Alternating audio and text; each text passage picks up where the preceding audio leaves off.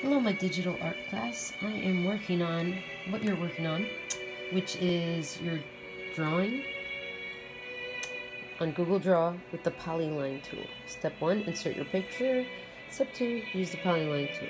Okay, then here is my friend Kelly Kreuzer. If you click on her link, it's called The Conservative Creator on Etsy. You can see her shop where she sells her creations, where she works digitally on a drawing. And so what we're doing, it's hard to videotape and do it, but some people asked, where's the polyline tool? It's over here, polyline tool, and you slowly trace out your things little by little. And I'm doing this with one hand while recording, so I'm really hoping yours is coming better than mine.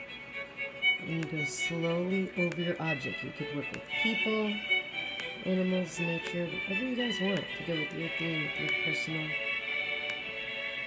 expression. Once you go into making a shape, it's going to block it out for you. It was really hard to do with a teeny little bird. But then what I do on my Mac is hit escape. I think it's easier for you on a Dell. And then you drag it over to where you want it. Okay, then here's the fill bucket. Okay, to fill it whatever color you want. I was going to go for a lighter blue, like a pastel bird, and put that bird, actually it's a part of the bird, I'm going to do the head in another color, over in my scene. So you're creating a digital image from your photography. So I'm going to keep working, but I'm going to be going step by step, slowly, and then you could add words, you could work small, you could add fonts.